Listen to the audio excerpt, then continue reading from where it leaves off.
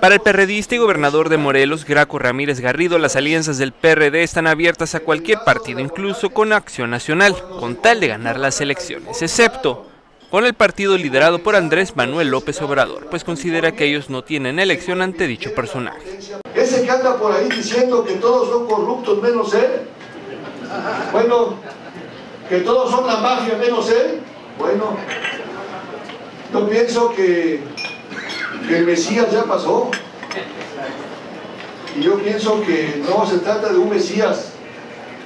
Yo no puedo decirles que yo les voy a resolver la vida a todos, pero les puedo decir que si nos juntamos, la vamos a resolver. El gobernador de Morelos visitó la región para reunirse con empresarios de la región, no solo para hablar de las bondades de su estado, sino para que inviertan en dicha zona y, claro, aprovechó la invitación de algunas asociaciones para simpatizar, ya que está dispuesto a buscar la candidatura para presidente de la República en 2018, aunque tenga que competir contra Miguel Ángel Mancera. Estoy totalmente dispuesto, yo siempre he estado en el PRD y bienvenido Mancera al PRD.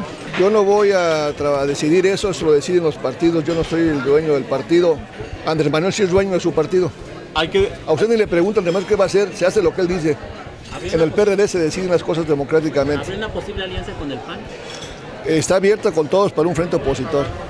Aunque para el sur del país el PRD es la tercera fuerza política, el caso para Baja California es distinto, ya que aquí están por debajo de Morena e incluso el líder estatal Abraham Correa llegó a comentar que si no dependieran del autoritarismo de López Obrador, ellos preferirían trabajar con Morena, pues con el PAN en su última alianza no consiguieron nada.